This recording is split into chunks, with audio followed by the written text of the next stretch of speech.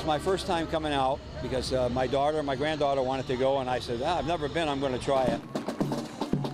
I was expecting something nice.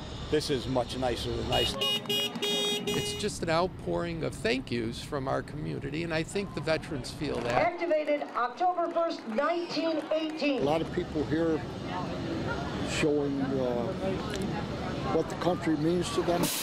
When we came home from Nam, the guys that were with me that came home from Nam in that era, a lot of those guys were spit on and laughed at. Now we find out that people really do care about the veterans, and it's a nice thing.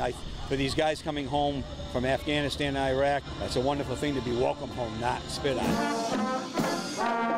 Great high school and other bands. You know, just the organizations that take part in the parade is overwhelming. And that's what we are. All of us have served, no matter what we did. We are heroes because at any time something could have happened to us.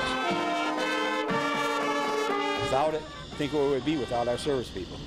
Whether it be Marines, Air Force, Army, or Coast Guard, without them, we'd be in a lot of trouble. So we've got a great country, and we've got a lot of great people serving our country.